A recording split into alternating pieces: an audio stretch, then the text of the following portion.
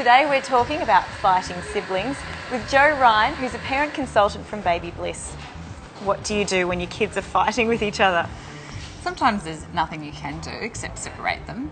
But I think the key to sibling fighting, and it's always going to happen for whatever reason, is to try not to get involved too much. Try not to solve the fight yourself. The aim is to let them try and work it out as much as they can.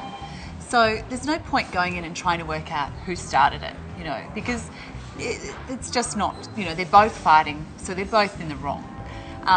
So if they're fighting over a toy, the best thing is to, if they can't come to an agreement straight away, which often they won't, take the toy away from them and say to them, when you work out who is going to play with the toy now, then I'll give it back to you. Or when you come to some sort of resolution, then you get the toy back. But don't intervene too much.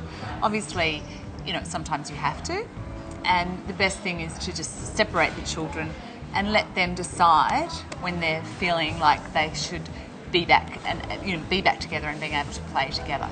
So you're acting as a mediator, but you're letting them sort it out as much as you can. You don't want to be constantly solving your children's battles, and working out stuff for them. They need to learn from a young age how to resolve problems.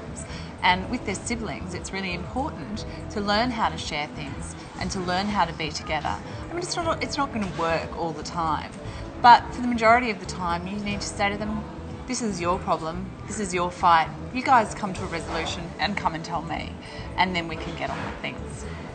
What about when they're dobbing?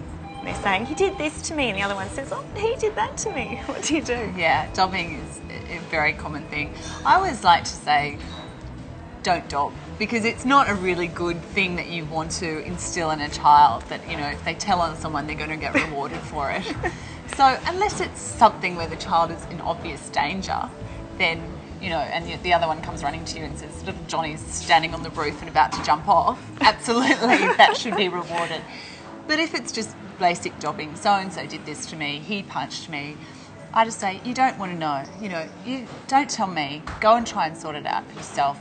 I don't care, it's not a good quality to dob. And if they can't, then you separate them and you do sort of, you deal with the argument rather than the dobbing. Is fighting amongst siblings, does it occur more when the mother is around? Are they doing it for her attention? Often they do, yeah. And you find that it's very common to hear that, the children were perfectly behaved for their grandmother or their babysitter or whoever.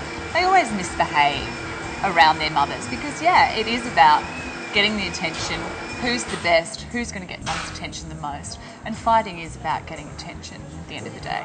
So then I suppose saying to them, you guys go and sort it out yourself, they don't really want to be in a confrontation. No. Yeah, no, absolutely not. So, if it's about getting the toy and they're not going to get the toy until they work it out, they'll learn pretty quickly that, they need to learn to find a way to get on together. I mean, it's not going to work 100% of the time, but it's a start. Well, thank you, Jo. If you'd like to ask Jo any questions on sibling rivalry, then you can contact her on the email address below.